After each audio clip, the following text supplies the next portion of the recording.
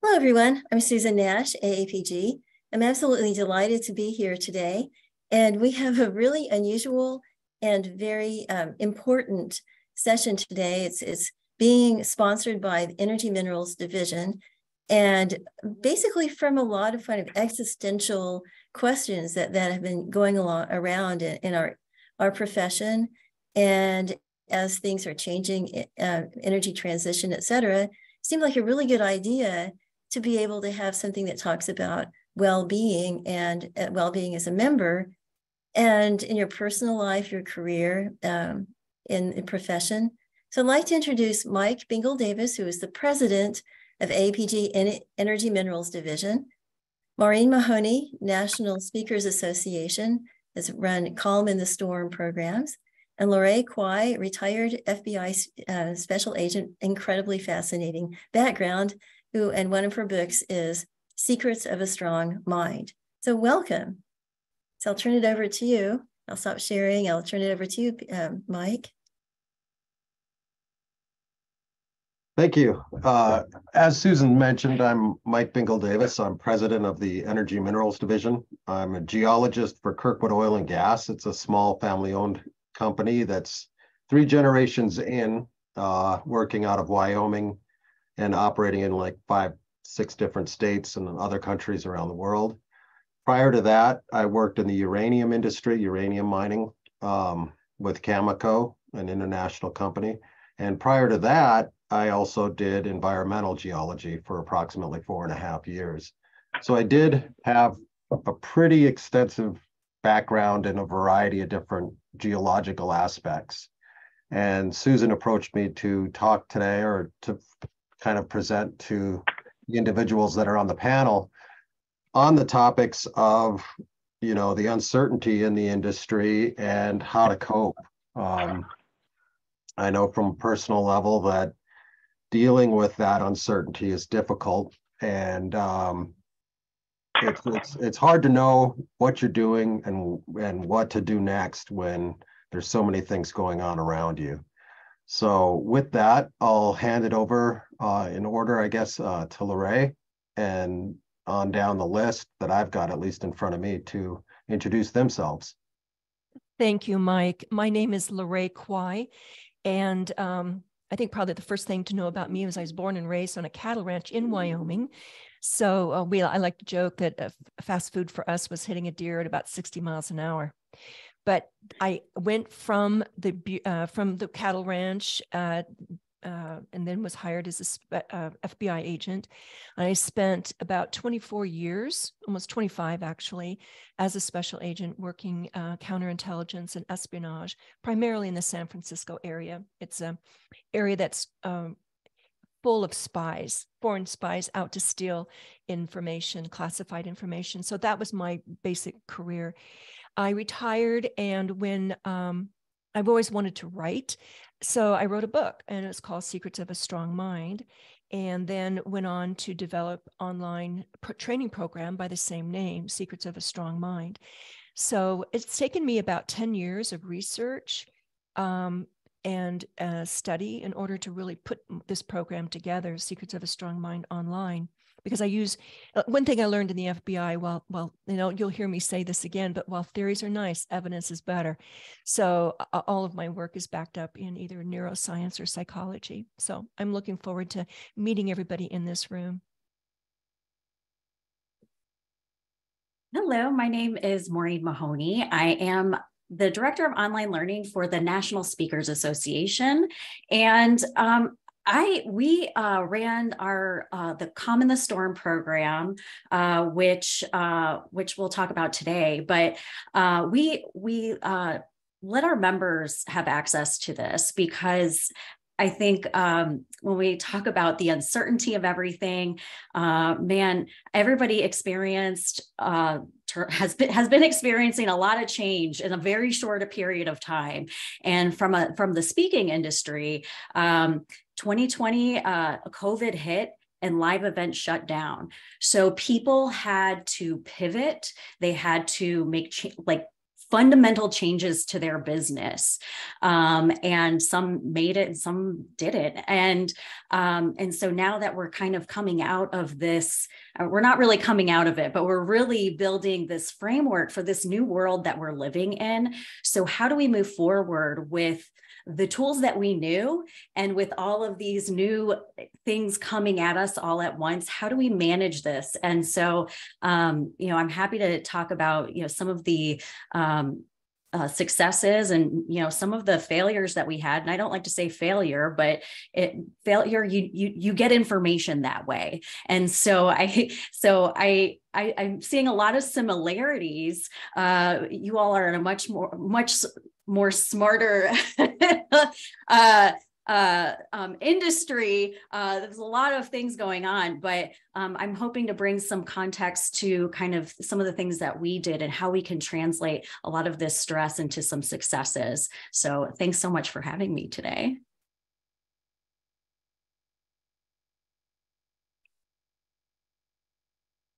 Great. So Mike, you have some questions. I think they're really helpful, and I've got them here in case you don't have them, but just some kind of questions that get to the heart of the changes. Right. And I'm going to go off script a little bit here and not too much. I mean, if you've looked them over, then nothing will take you by surprise. But one of the main issues, I think, that I'm going to use geologists in a general sense. I'm assuming that most of the people that are in attendance are either members of AAPG or have heard about this on LinkedIn or have experienced this in some form. But one of the things that I find personally kind of the most problematic right now, you did mention COVID. That was a huge disruptive event. And, I might touch on that if I have time. But first and foremost, I find it a little bit disheartening and a little bit confusing as a geologist and involved with the extractive industries to simultaneously be asked to aid and support a world simultaneously being told that what we are doing to support this world is being phased out. So it's kind of like carrying the burden of supplying an individual with the means they need to survive, while also being told that there are things in the works that are going to eventually replace you. And at that time, we will no longer need you, and you will be pushed to the wayside. If any of you want to, if that's something you want to address.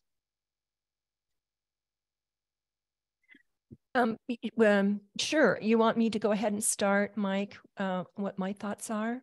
Yeah.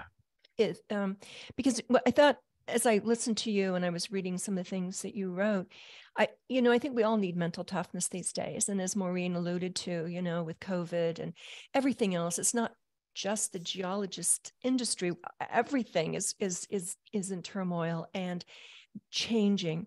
So, but I think it is particularly true for geologists for the reasons you just stated, Mike, because these are the folks who are truly at the forefront of changes happening in an incredibly important industry.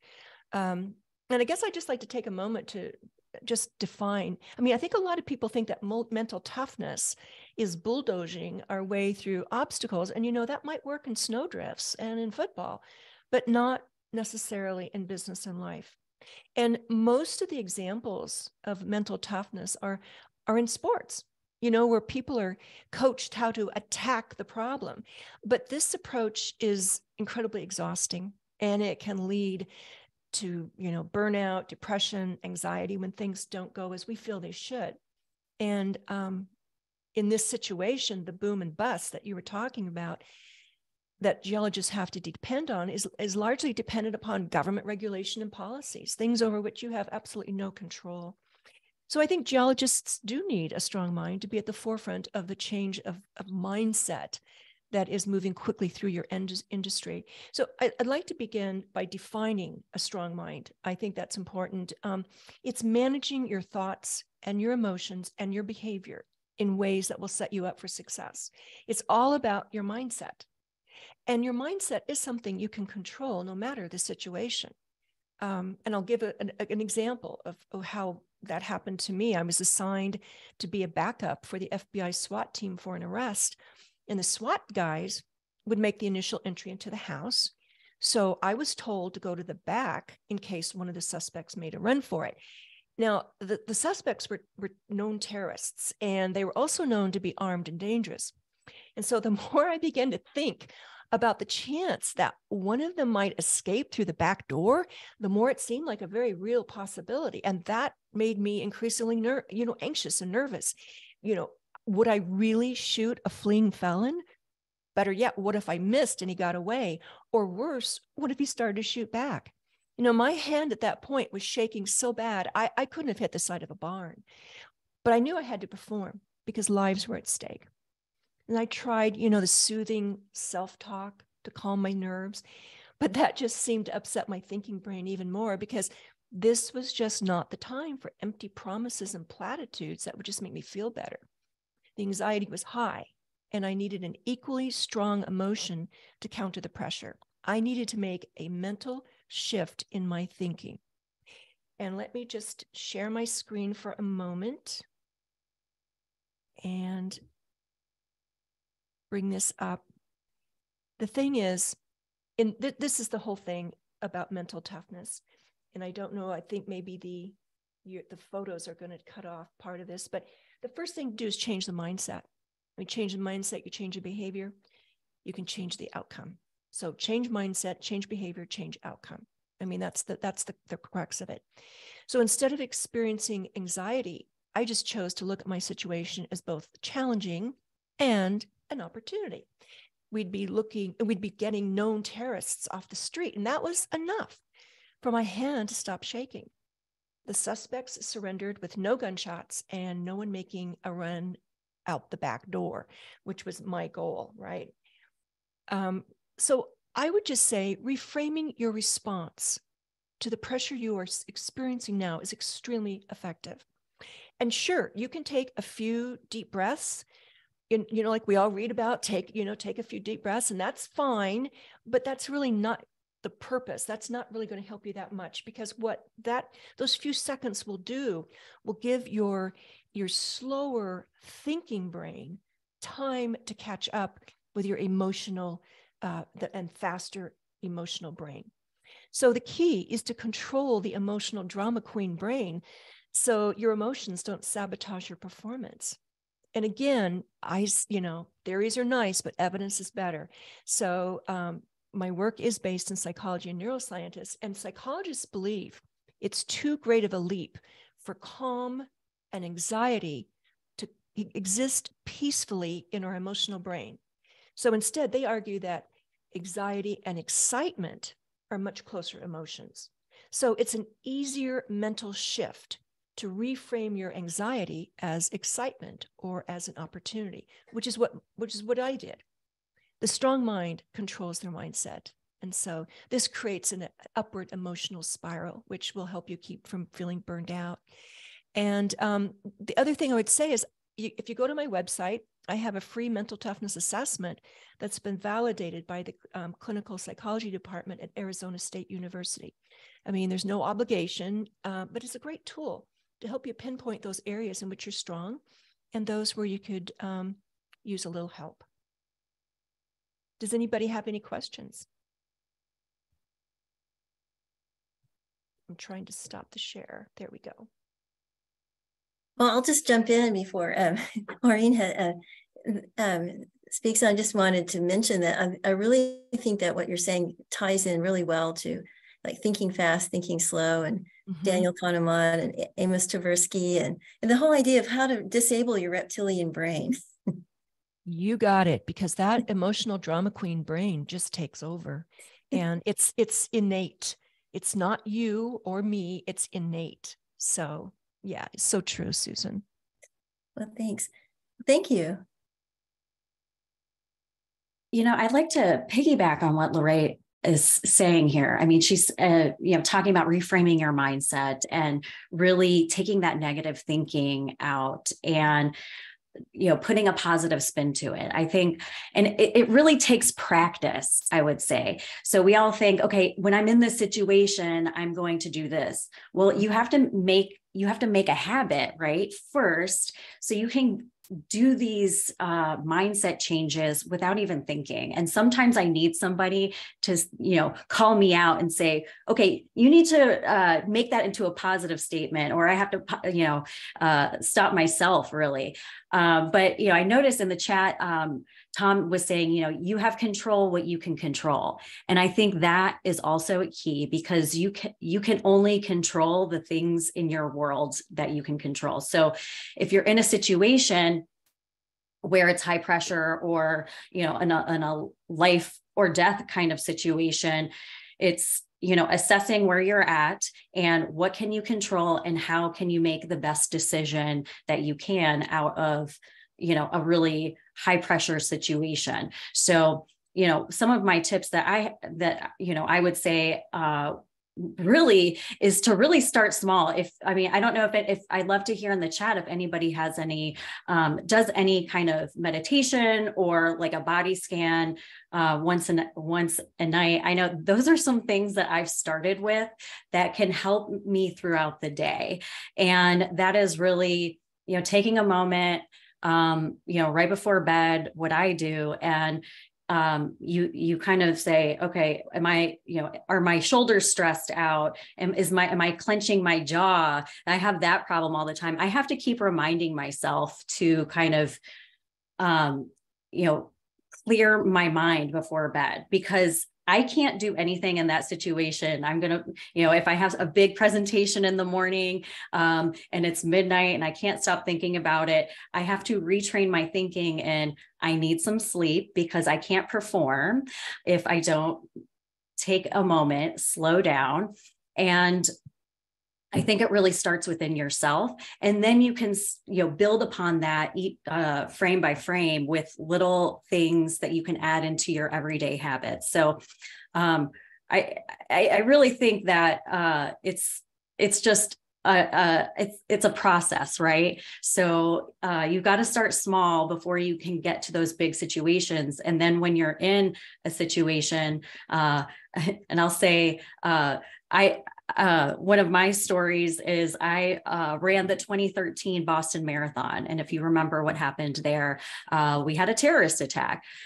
Thankfully, I was not anywhere near the bombing, but I was about 2 miles away. And at that time, I didn't know what was going on, but I'm having people texting me and calling me at the time. I knew that there was something going on from just hearsay. But when I finally figured out that there was a bomb situation that ahead, I was alone. I didn't know. And I'm getting all these phone calls. I'm a little overwhelmed. I can't call anybody because they jammed all the phones. So in that moment, I'm thinking, I need to get information out to my family that I'm okay. And so you have to take a moment. And the first thing I thought of was, I need to get on Facebook. And I just remember I simply wrote, I'm fine. And once I did that, that was a great lift off of my shoulders, because now I've let my network know that I'm okay. So now I can focus on, getting myself to safety and understanding the situation a little bit better. And how do I make this crazy opportunity into a really motivational for myself? Because it's really easy to, get stuck in the situation, especially when people around you are freaking out. And how do you stay calm and kind of be that role model to help people make good decisions?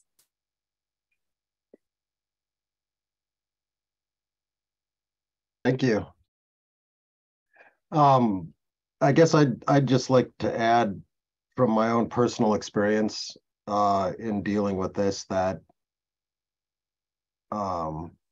what I try to do is at least stay enrolled in one class per semester and slowly build options, right? So, we're naturally busy just by our own nature. We're all here at this on this webinar, so we're probably pretty proactive people. But if you can, try and take another class, try and expand a little bit of your knowledge. Yeah, and like Tom Monder mentions, you know, how do you keep your head when those around you are losing theirs? You know, take a class, read some, try to build on what your existing knowledge is. It kind of leads into my the second point or question that I've got.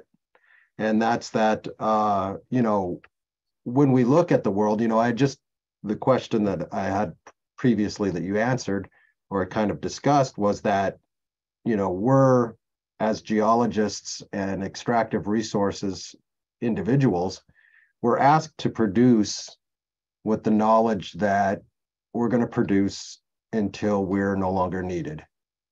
And that leads me to my second question, and that's that traditional carbon-based sources for energy generation are tried and true, right? They're basically used globally. And anybody that plays SimCity or something like that, a video game, very simplistic model, knows that the first thing we burn is wood, the second thing we burn is coal, the third thing we burn is petrochemicals, the fourth thing is nuclear, and then we go on from there. That being the case, we are now told that, you know, our petrochemical method of generating electricity is outdated and is essentially the cause or the problem that the world needs to address immediately. So it's sort of like, you know, it's unprecedented to have an industry that on one hand is supportive and creating all of this stuff, and on the other hand vilified, right? And looked at as not only the savior of the entire world, keeping the 7 billion people alive, but at the same time killing the 7 billion people by the results of burning and using the fossil fuels that we're currently using. So, you know, it's that dichotomy, and that, you know, you're the bad guy because you're killing all of these or causing all of these problems, asthma, whatever. But at the same time, you know that you're the reason why the world can support that. It's you got an internal battle there that's tough to reconcile. And, you know, we're told time and time again, you know, it would be nice to be able to say, okay, well, you know, let's have it your way. What we'll do is we'll immediately stop and cease all carbon-based forms of electrical generation and get away from that. Let's save everybody. Let's stop. But knowing that we are not allowed to do that, because if we were to do that, it would result in widespread, large-scale casualties. So there's kind of that, you know, what's going on? What are we doing type question that I guess I find myself asking, and I'm sure that everybody listening is also asked, or anybody that's involved in the extractive resources. And I don't know if it's necessarily lack of understanding from a societal viewpoint, that the only reason why they are able to plug in to the wall and do what we're doing now is all based on this thing that's being vilified. I'll leave it at that, because it obviously affects me, so I could keep talking about it for a while, but I'll throw it to Lorraine. We'll go back to Maureen and we'll see what you guys have to say. Thank you. Oh, I feel your pain, Mike. I feel your pain. You know, geologists are being placed in a position where they feel they need to defend themselves. The critics are out there, and, you know, all too often, as we already know, they don't know what they're talking about. You know, as a spokesperson for the FBI in Northern California for 4 years, I got really tired of defending the FBI from attacks by the ACLU and others who felt that the FBI was unfairly targeting certain groups of people. Those critics didn't know what they were talking about, pure and simple. But that didn't stop them from throwing mud, right? I was actually asked to be the guest speaker at an ACLU luncheon. And basically, I was their entertainment as they took pot shots at the FBI. And in that situation, and where you, the geologists and you, Mike, are at right now, you have to remain positive and not get defensive.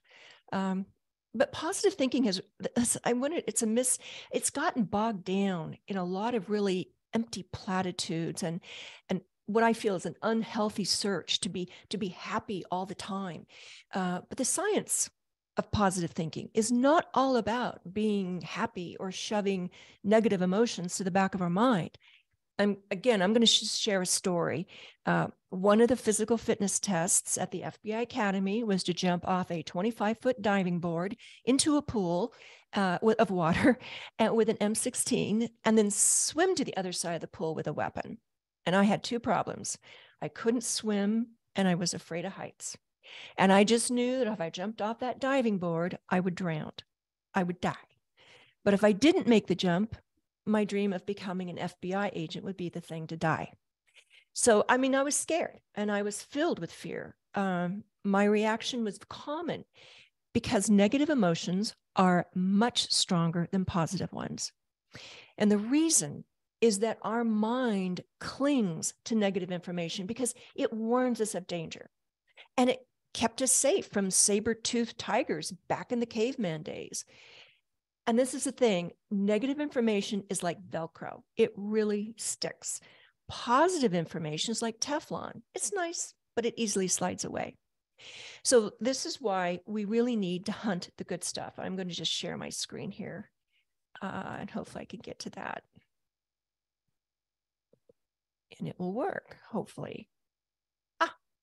Voila. But we need to hunt the good stuff because our brain won't seek it out in the same way it seeks out negative information. Because negative information, remember, keeps us safe. And that's what our brain, that's the brain's job, is to keep us safe. And in fact, every culture has more negative words than positive ones. And again, researchers have found that 50% of our vocabulary expresses negative emotions. Only 30% express positive ones, and 20% are actually just neutral. So that is why we have to hunt the good stuff. It's normal for you to focus on the bad or the negative in your job or situation, especially when you're under pressure.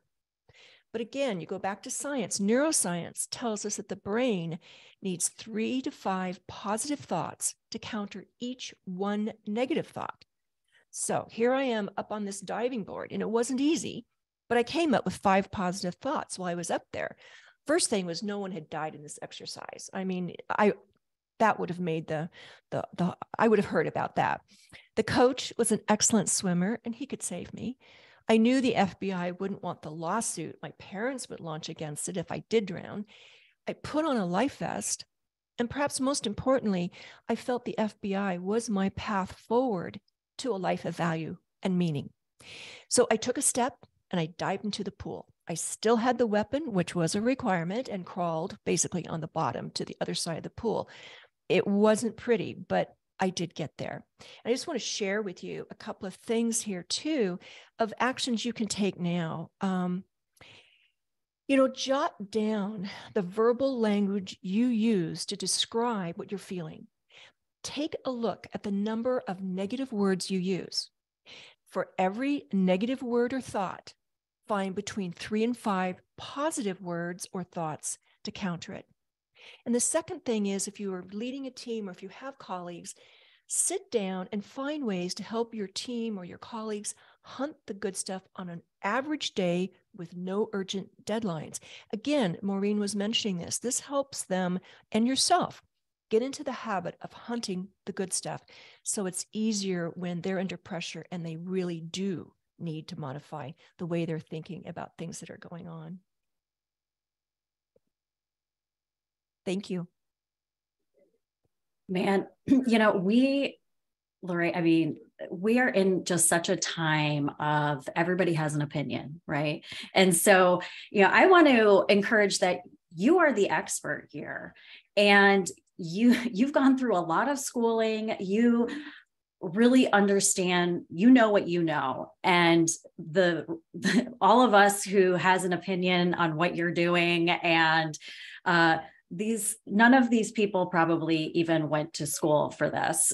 So, you know, we were kind of dealing with the same situation from at the NSA, the National Speakers Association, but where somebody can, with lots of confidence, tell you something that is just not true. And I think, you know, from a geologist perspective, you know, maybe translating that into a fun learning opportunity to your network on, you know, why it has to be this way and the science around that, because people respond to the facts and the science of, you know, what is actually going on and why it needs to be done in this way. Like Lorraine said, it is so easy to get bogged down by all of the bad apples, right? They can ruin the bunch, because somebody can give you a piece of you know, non-constructive criticism that will stick with you forever, when that person didn't even have business giving you that information anyways. So I think, you know, in the Common Historian program, there's a session called "It Feels Personal, but It's Not." You know, you don't know what where the public is coming from. You know, what if somebody from a negative perspective is coming at you and telling you what you need to do better and why they think it should be done in a certain way. You know, you kind of have to take a step back. You know, the first couple of times that had happened to me, where you know, people were just giving me all kinds of opinions about what I should be doing better, or but you have to come back and say, I'm the expert, and you know, leverage that expertise. But with the same, you know, on the same token, you know, it's weeding out that negative talk, and, you know, maybe something's going on with that person on that one day, or maybe you can provide some value in explaining, you know, simple terms, or just, you know, having fun with it. That's what I found. You know, it just builds that thicker skin, I think. And again, you can only control what you can control. So you cannot control all the naysayers. It's going to happen. They're going to be a part of your life through, you know, forever. So, so it's, how do you handle that? And how do you take all the negativity and, really come up with a process that will kind of help you stay above the negative comments and then keep moving forward, because that can just hold you down. So it's like, what can I learn from this situation? And then how can I move forward from it? And then when you're in the, you know, when you come across somebody else that is going to give you some negative information, now you have, you've already gone through that process once. It's just going to get a little easier when you have to have some of these conversations, because sometimes they're hard conversations. And sometimes the first time you have it, you're going to sound a little not as eloquent as you thought, but you just keep practicing and you keep going. And you know, that way you'll be able to be more confident in what you're talking about, because again, you're the expert, and I don't know what I don't know. So I think those are some ways that you can move forward. So. Thank you. Does anyone have questions, any of the attendees, or comments? If you do, just raise your hand and it'll bring you to the top. There's Alan. If you want to unmute Alan, you go ahead and ask a question. Sure. I'll unmute, and I'll even scare everyone by turning my camera on. Hi, Alan. So yeah, great discussion, you know, very interesting. Yeah, Mike, I mean, you may have seen some of my comments in the chat. I mean, people are saying lots of bad things about us. It's not necessarily practical or factually based. I mean, we're not going to stop using natural gas for sure, probably for decades to come. We'll probably keep using oil for decades to come, you know, at least 20 years or something like that. So now, meanwhile, if we're the subject of scorn, that's another story. But I think the realization is going to hit more and more. We're kind of seeing that in Ukraine right now. You know, Germany was one of the greenest countries, you know, and now they have to burn really bad coal, lignite and other things because they didn't plan ahead. They shut down all their nuclear, I think, et cetera, et cetera.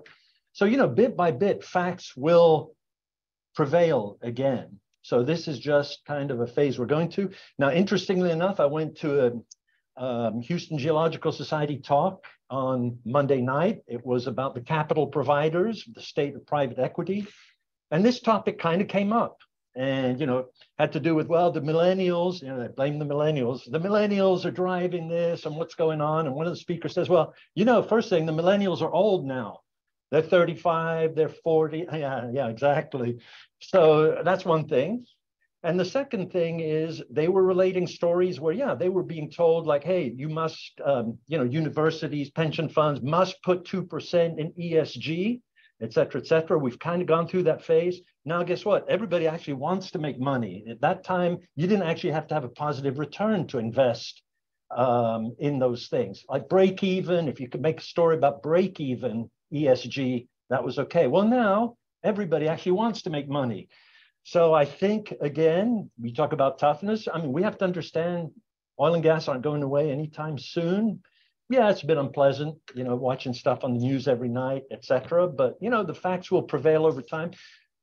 And sorry, I don't mean to hog, but I'll throw in a few topics for discussion. Now, if only the companies, they used to call them oil companies, but they call themselves other things now, right? And disown their heritage. If only they would hire, you know, I work a lot with students and they're not being hired by these very rich companies making lots of money. That's an issue. You know, if they would at least do their part, that would be good. So anyway, I just wanted to throw a few topics for discussion. Hope I didn't ramble on too much. But yeah, it's a tough world out here in the E&P and energy business. By the way, I'm also crossing over. If the government wants to pay me a lot of money to put X's on the map, not to find oil, but to find aquifers, that we used to fire those people because they weren't oil finders. Well, now you're getting rewarded because that's where you can stick CO2 in the ground. So I'm transitioning. That's the other thing. You just adapt all the time. I've done it for 30 years. Many of you have done it. And that's what you have to keep doing. So anyway, sorry, didn't mean to lecture too long. I think that's a really good point, Alan. I mean, I think you should always keep reinventing yourself, right? I mean, I think you should always be what are people talking about right now? What are, you know, even if it's something totally weird, like learn about it, because that way you have information and you can make better decisions about, you know, what things are. But I mean, even, you know, before, you know, from like job hunting, it's like people are asking for, you have to learn this technology and you need to know this technology. And even I found myself super overwhelmed with all the things that are coming out now. I mean, I think even from like a technology perspective, it's like, you know, it's like buying a car. It's going to lose its value 30% when you drive it off the lot, because there's already some technology that's even coming out even beforehand. So you have to just be aware of what's going out in your world and maybe even get outside of that a little bit. And what are some other industries doing that you can apply some concepts to? And I think that's what's super helpful about getting some different industry perspectives is what's somebody totally different from what we're doing? How are they working? And how can we apply these concepts to what we're doing now? Because it might be something that you never thought of.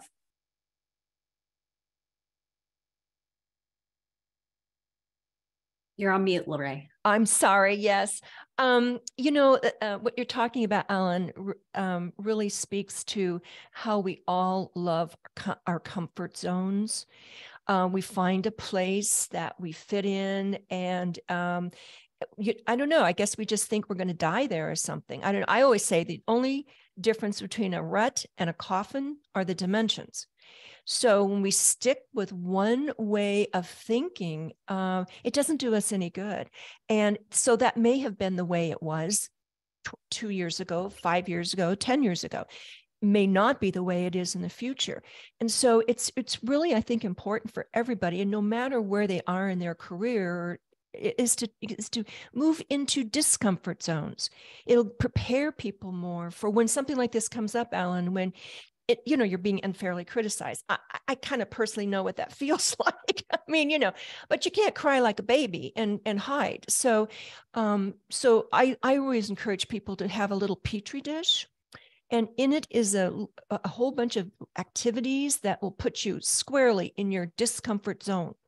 For me, it's singing. I mean, I was asked to leave my choir. I mean, in high school, it was bad. Anyway, but the point being is that we can move into, we know what it feels like to be in a discomfort zone, because a lot of us stay where it is comfortable because we don't know. We're afraid.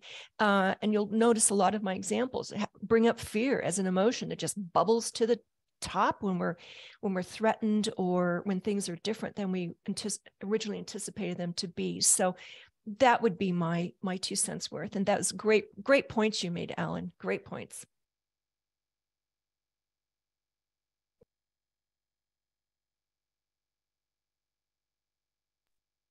Well, the cynical part of me says, okay, it's great to diversify, but I've been in the CCUS round. This is like the second round. It's like 10 years ago, a little bit longer ago. We got a huge grant from the government to promote CCUS. And so once those subsidies went away, we couldn't even pay people to come to the workshops. And I think what happens is I think it's good to keep grounded and focused on what you do know and keep it and keep up to that in that.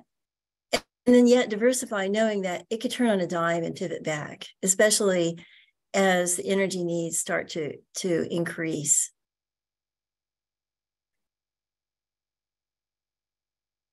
I guess, Susan, I'll join the conversation. If I'm cutting anybody off, let me know. But, you're spurring lots of thoughts. So, and by the way, don't forget the geophysicists here. I'm a member of AAPG and SEG, Society of Exploration Geophysicists.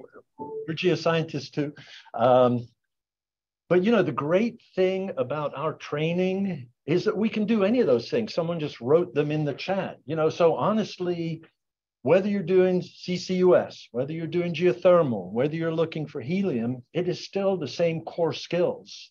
And so that's the beauty of it. So, whatever, right now, the government's throwing money, Q45 tax credits, anybody has anything to do with CCUS, you're going to be able to, have some opportunities. I'm not guaranteeing lifetime employment, but and again, geothermal, hey, you're going to need a seismic line. You're going to need to see where your well goes. You're going to need to calculate the temperature at the bottom hole location, et cetera, et cetera. So, we have skills that are highly applicable to lots of places. And then we have to be chameleons, actually. We have to adapt. When they're throwing money to anybody that has anything to do, Q45 tax credits, I'm in the CCUS business. I just changed my website, by the way, to add that. And next year, if it's geothermal, I'll change my website again, right? So that's a part of it. I'll mention just a couple of things. By the way, I'm an entrepreneur. I survived like 4 years in a big company. I hate to say it. And then it's like, you know what? This is not the place for me. So I just left after 4 years at Exxon in Denver and started my own company, and been kind of doing things ever since along those lines. And I'll tell you, I come to work every day and I stare at that wall and I say, now, how am I going to make money today? Right? And what I will tell you is, and I'll probably make a few enemies along the way, but most of our training in big companies, they don't want you to think. It's like you come to work and you're told you will make 3 structure maps, you'll make 2 isopachs, you'll get them ready by Thursday, and don't worry about anything else. Don't worry about money. We got the economics person. Don't worry about drilling the well. We got the engineers, et cetera. So that is a dichotomy. We go into these environments out of college that actually discourage thinking. And again, I'm not trying to be rude, but I'm just saying beyond your specialty, stay in your box.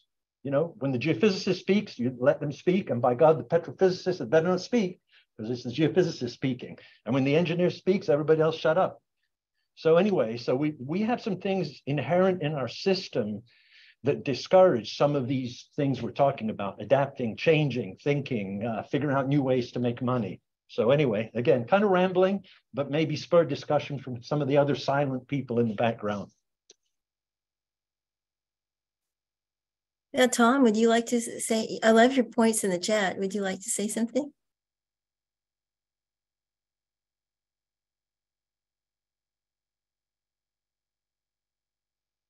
Probably not. Well, go ahead, I guess, Tom. Thank you. sorry. I didn't mean to lob things in there. I think the discussion here has been great, but Alan pointed out, and Mike as well. There's a lot of bomb throwers out there, literally, and we need to let them bounce off us. Know that some are going to explode close, and figure out how we deal with them. I find it really tough that the 30 or 40 years I've done, doing my best to make America independent with energy, gets dissed and tossed to the wayside. And those are tough things to deal with. We've got to be resilient. I think this session has been great in showing resources that are out there and that we're not alone. That's an important realization, I believe. Yeah, I'll just piggyback off of that. That has kind of been one saving grace, in my opinion, is everybody is dealing with some kind of change like this. So we're all just trying to figure it out right now and the best ways to move forward. And I'll say, after the program, we'll be sending out our Calm the Storm program, the .com. We have an assessment of, like a stress assessment that you can pre-take. And what's great about this program that I'm particularly fond of is it really starts within yourself. And then as you move through kind of the modules of, how do you clear your own brain first? Because you can't collaborate and make really important decisions if your mind is really bogged down with a lot of negative thinking and, just a lot of stress. And so, step one, how do you clear your own mind? And then how do you change your way of thinking? And then how do you interact with others? How do you make decisions with big groups of people who are, polarized? So I think what's great about what's great about kind of this, personal development of yourself and working with others and how to move forward in this positive direction is, there's a lot that you could be doing, but we can't do it all at once. I know there just really seems to be, it's like a sense of urgency, right? It's like we have to make all the decisions now, but you kind of have to just take a step back and, take a deep breath.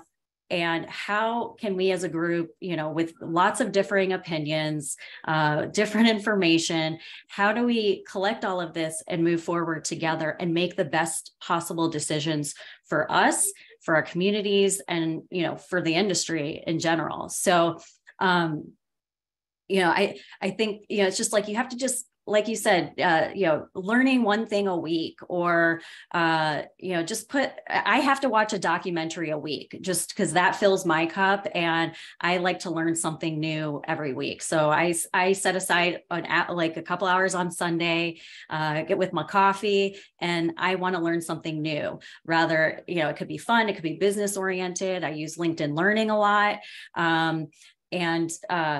So there's just so many different tools out there. Like Lorraine and her tools are, fantastic. There's all kinds of, free apps and everything that can really help you kind of start making those, little changes. But then you take a look back, a year from now, man, I'm now the best version of myself because of all these, like one thing I did maybe once a month, maybe it's just 2 things, but those are 2 more things in your tool belt that you can bring to the table. I'd just like to speak really briefly about the hits I know you guys are taking, you folks are taking. And I did feel it, as I mentioned, when I tried to defend the FBI's spokesperson for, in Northern California. But the other thing that really allowed me to do this was I believed in the mission. I believed in what the FBI is doing. And I'm sure you guys all believe in what you're doing. I almost was washed out of the academy. I came very, very close. And it was because I couldn't do push-ups. I mean, you had to push out, you had to, 50 push-ups that counted. And I didn't do it. And I did come very close to being washed out. And I had to really dig deep into understanding why I was there to begin with. I mean, was this just a bunch of sadists I'd surrounded myself with? It felt like it sometimes. But when I got into the Bureau, what I realized was that internally, FBI stands for fidelity, bravery, and integrity.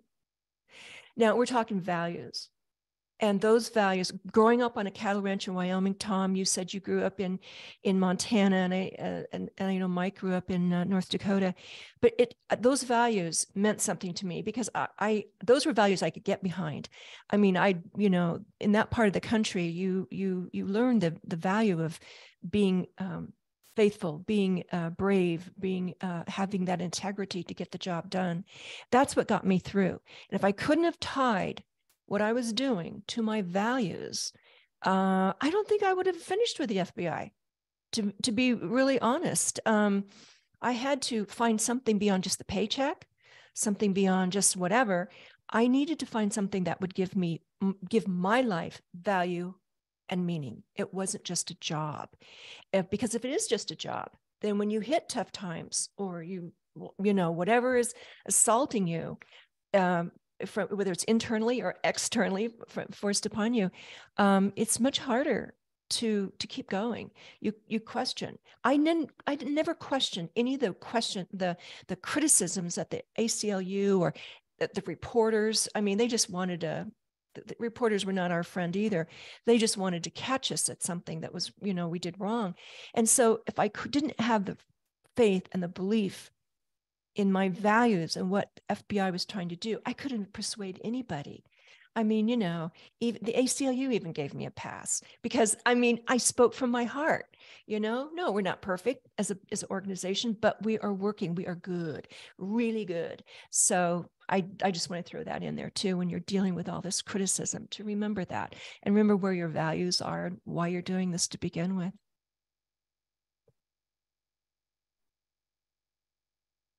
If I could just say one more thing before we wrap it up, I guess. I don't know. I think we wrap it up at an hour. One of the last questions that I have that I'd like to just kind of leave everyone with, that I find a little frustrating, and it might bother some geologists to hear it, or whatever people that work with the extractive resources. And that's that, during this transition or paradigm shift from one source of energy to another, I might be speaking out of turn in saying this, but, the amount of materials that are necessary and what we need to actually make this function is, to some, unobtainable, and at a very minimum, questionable. And yet we are engaged and asked to shift from a technology that we know currently functions to a technology and a method of generating electricity that we know, deep down, we know there isn't enough, say, cobalt or the materials that are required for, we're moving away from something that's deemed evil into something that's questionable as far as, the weights, gains, cost benefit, the solar plants, let's say, taking up a bigger footprint than the oil derrick, or the solar panels manufactured in China and camps, or the state of Africa being treated like a chessboard between feuding countries for resources, where in the United States, we probably have the most robust, the most comprehensive set of rules and regulations that allow us to, if indeed our goal is to save the planet, the best possible place. And I know we live in an echo chamber, so geologists, we've all talked about it, we've all heard it. The best place to do it would be the United States, not in Africa, where you have children digging with their hands looking for cobalt for other countries. And that's something that's a contradiction. We're saving the planet, we're helping to shift away from the dirty petro resources, and we're doing it on the backs of third world and second world countries in the name of, I guess, saving ourselves. It's a contradiction that I grapple with. So, transitioning to a different field or a different science within the power generation is a little problematic, because you're not going to do it really here, if that makes any sense. I don't know if there's a question there or not, but that's something that I think about. And Alan, you have your hand up? You're muted. Sorry, clicked the wrong one. Yeah, so no, I just wanted to get one other idea out before the time's up, and this will be to save Susan another seminar here. So, another big thing there's lots of negative stuff about is for those of us who have many decades of experience, right? So we're too old, et cetera, et cetera. So Mike, you're still young, Susan's still young, but people like me, there's a lot of, let's get rid of them, let's get out of the way. And I will just tell you that one of the wonderful things about geoscience is, for better or for worse, it's one of those fields that the more basins you have worked, the more areas you have worked, you only improve. So if you've done it 30 years, you have to be better than you were 10 years. And so like a good wine, we only improve with time. Now, again, those companies don't want to hire us. They don't want to hire someone my age or whatever, but I have to believe that at some point when they get serious again about, well, could be CCUS or back to natural gas, they will need those skills. At least that's what I tell myself when I come in the office every morning, that someone's going to need the skills of those of us who've been around for quite a few decades. So anyway, but there you go, Susan. We can address that topic so you can save it. You don't have to do another separate seminar. I love it. And oh, really good points in the chat too. Section's name is Susan. Well, I want to thank everyone. I think it looks like we are up against the end of our time. Okay. Did you want to say any last minute comments, Tom? Or it's crazy. Oh well. Where are you headed? Eric is unmuted, and I don't think he knows. Oh, okay. Let me see if we can. Well, we're about to wrap up, and see if we can find Eric. At any rate, I want to thank everybody for being here, and also especially Mike for some really profound questions that have kind of reached the heart of some of our existential issues right now. And if you'd like to say a few final words, and maybe a final wrap-up word from Maureen and one and some from Lorraine and Mike, we're recording this. We'll make it available. You get an email, and I'll have the link to the recording, and all is good. It was a pleasure to be here. Thank you so much, Susan, for inviting me. I love what this group is doing. And I would just encourage people to take my mental toughness assessment. Again, it's free, and there's it's just available. It's a tool to help you understand maybe where your strengths are, or those areas where you could, use some improvement. And there is the Secrets of a Strong Mind, the book and of course the online training program as well. I'd love to see you there. So, but thank you for inviting me into this group. Thank you. And Susan, Mike, thank you so much. This has been such a fascinating conversation, and thank you so much for letting me be a part of it.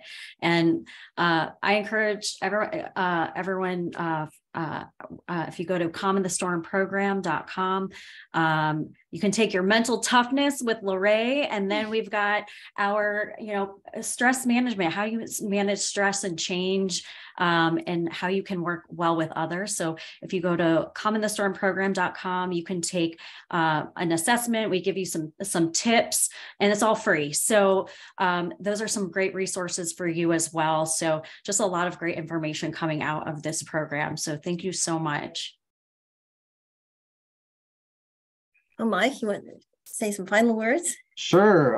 Yeah, these aren't easily answered questions, and these aren't easily tackled problems. And unfortunately, will just develop through time. And so I appreciate the fact that Susan reached out and asked for me to pose some questions today. They're questions that I'll probably still have tomorrow, but we just have to kind of wait and see. And hopefully, as a geoscience community, we can become more engaged, I hate to say it, but more engaged semi-politically to bring awareness somehow, I don't know, to people on exactly how and where these things are created. And through that, maybe make more informed decisions that actually are going to be beneficial for the world as a whole. So thank you. And thanks to Lorraine, Maureen, and Susan. Thank you so much. Well, thank you. And on the behalf of Energy Minerals Division, and also a big plug to our joint event, Image, our joint with SEG. We're all geoscientists here.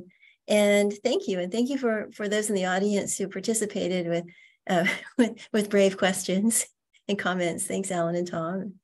And we'll see you later. Thanks again. Thank you.